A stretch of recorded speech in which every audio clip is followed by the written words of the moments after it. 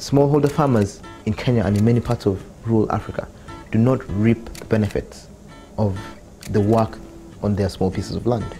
What happens is that a middleman from the cities comes into the villages, and he comes with a truck and he says, the price of maize today in Nairobi is not too good, so I'm going to give you 100 Kenya shillings, right? So because the smallholder farmer doesn't know this, he takes the money, right? So Adrian started this organization called the Kenya Agricultural Commodities Exchange.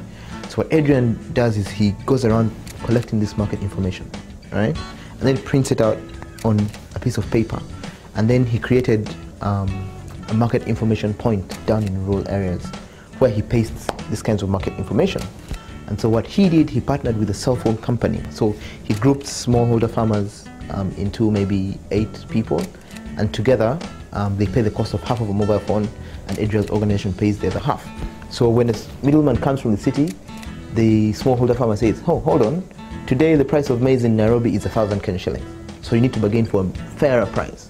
And that increased the amount of income that smallholder farmers make from their small pieces of land, to up to 30%.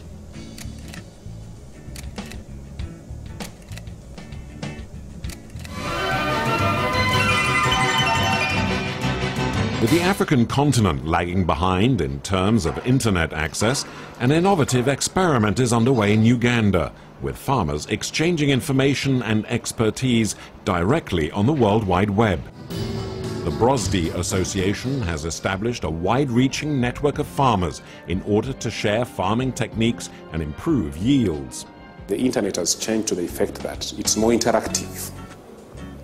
You can have people through your website can communicate to you and get feedback. From the blog and the forum, I learned how to make compost for vegetables and bananas. We elected Adrian into the Ashoka Fellowship in 2004, and we connected him with Ashoka Fellows already working in the field of agriculture in East Africa. Ashoka Fellows such as Patrick Gathitu, who had great irrigation programs, Ashoka Fellows from India who had similar programs of access to markets, and that enabled him to build a more integrated system. Ashoka helped Adrian to scale and replicate his model across East Africa.